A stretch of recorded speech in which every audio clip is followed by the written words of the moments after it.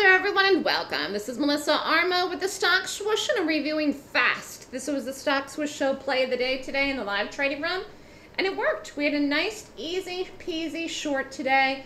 Again, the only issue with this was that it was a little spready, but now as you can see the spread is tightened up. So really actually this looks like this could set up here for has set up actually for an afternoon trade if you want to get back into it. Again, I prefer to focus in the morning, and for those of you that don't know what I do, I short.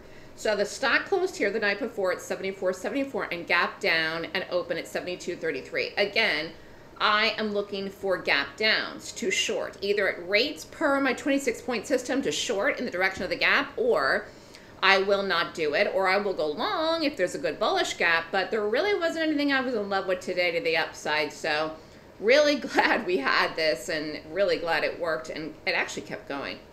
It's pretty crazy, actually.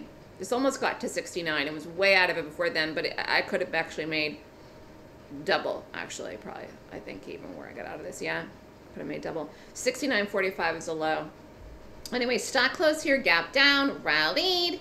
We shorted it, got in, got the drop, and I got out. So again, I'd like to get out quick, fast, early. But this did have a drop. It continued, even went down, like I said, almost to what I would have considered the dream target at 69. And now it is setting up again. It's still falling. This is weak as all get out today. And it's going to close red at some point here.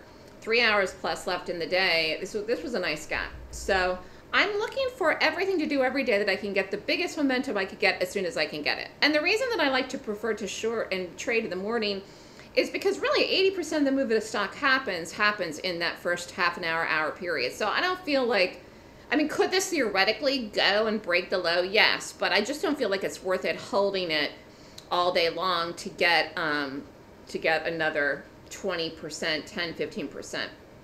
And again, remember, the longer you're in a trade, the more that you're at risk that other things could happen. The market, news, data could come out, whatever. But this was a nice short today.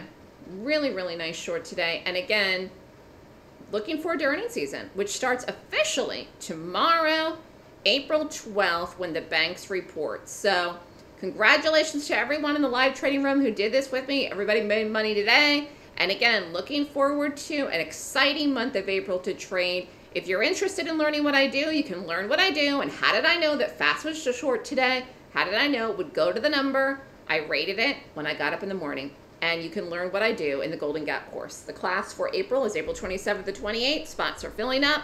Don't delay if you want to sign up and join. You have to do the class to join the live room because I talk about information in the room that is specifically for the class. The points, the entries, the exits, and everything we do. But the nice thing about being in the room, obviously today, I call the trade live. I rate the gaps for you myself, and I narrow it down to the best one, which I did with this today.